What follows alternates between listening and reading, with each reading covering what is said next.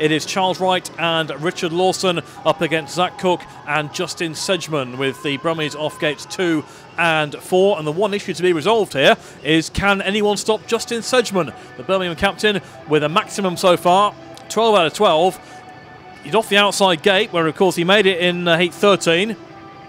So can he do likewise here in 15?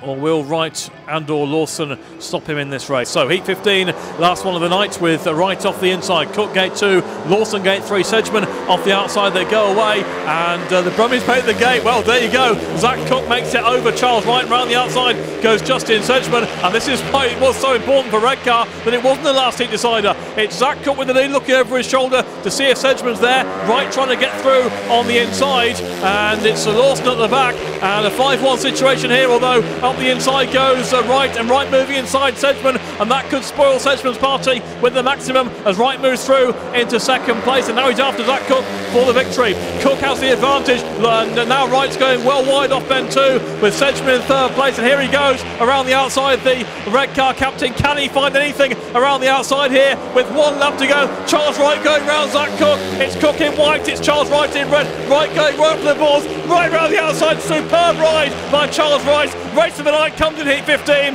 Wright goes from 3rd to 1st, and he's already celebrating off the final bend. What a ride by Charles Wright to win heat 15 from Zach Cook. Justin Sedgman in 3rd place. Brilliant ride by Charles Wright. 5-1 to Birmingham there from the start, no doubt about it. We've not seen huge amount of passing given the slick track conditions due to the weather situation, but Charles Wright there, he got the better of Sedgman halfway through, but he wasn't content with that. He simply raced on and got round the outside of Zach Cook in a memorable heat 15. Great ride by the Bears captain, who gives it absolutely everything every time he goes on track, and that's why the crowd here absolutely love him.